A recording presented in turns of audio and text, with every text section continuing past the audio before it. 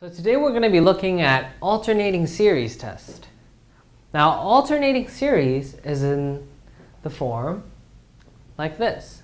You have a series that could start at n equals whatever, it could be 2 or 3, but just make sure that it's an infinite series and that it goes to infinity. But the most important part is that the inside here is negative 1 to the power of n times bn. It could also be negative 1 to the power of n plus 1 bn. But one thing to note here is that we're not restricted to these two forms. This here could be like n plus 6, 7n plus 1. As long as you have a negative 1, then you can know, or kind of know, that this is an alternating series. Make sure that bn, which is the sequence, is also greater than or equal to 0. So here, we want to see if this series converges or diverges. And in order to know if it diverges or converges, we have this test called an alternating series test, and I'll just show you in a few seconds. So the alternating series test states that if the two following conditions are met, then the alternating series is convergent. And these two conditions are, the first one is, we take the limit as n goes to infinity of bn, and we say that if this is equal to 0, then that condition is met. And then the second condition is the sequence bn must be a decreasing sequence.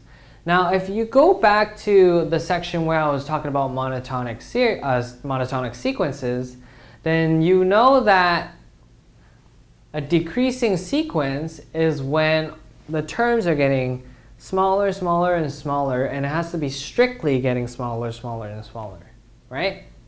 But in this case, we're lifting up that condition and saying instead of strictly going smaller and smaller and smaller, it just has to decrease, or all the terms have to decrease overall when n goes to infinity. So for example, let's say from n equals 2 to n equals 10, for this sequence, you can see that the sequences, the numbers are getting bigger and bigger, right? But then from n equals 10 to infinity, you see that the numbers just go smaller and smaller. Now that is acceptable, actually. Acceptable to say that this is a decreasing sequence. So it doesn't have to decrease always strictly from n equals 1 to infinity. We just have to know that as long as in the long term, as n goes to infinity, the sequence decreases, then we're good to go. So yeah, exactly what I just said here.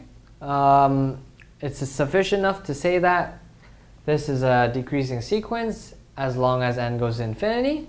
And those are the two conditions. Now make sure that you don't mistaken it. And what I mean by mistaken it is literally saying that, well, if this test right here fails, then that means the series diverge. That's not true. Even if this test fails, that doesn't mean that the series here diverges. And the reason why I'm saying that is because it's possible for you to not satisfy these conditions and still the series is able to converge. There are several cases of it, but I'm not going to talk about it here. Just make sure that if your test fails, if the conditions do not meet, then don't just automatically assume that this is a divergent sequence, a diverging series. What you should do is, if the conditions don't met and this test fails, then try to use another test like p-series test, for example. And that is it for this section, or for this intro, and have fun doing these questions in this section right here. Thank you for watching as always.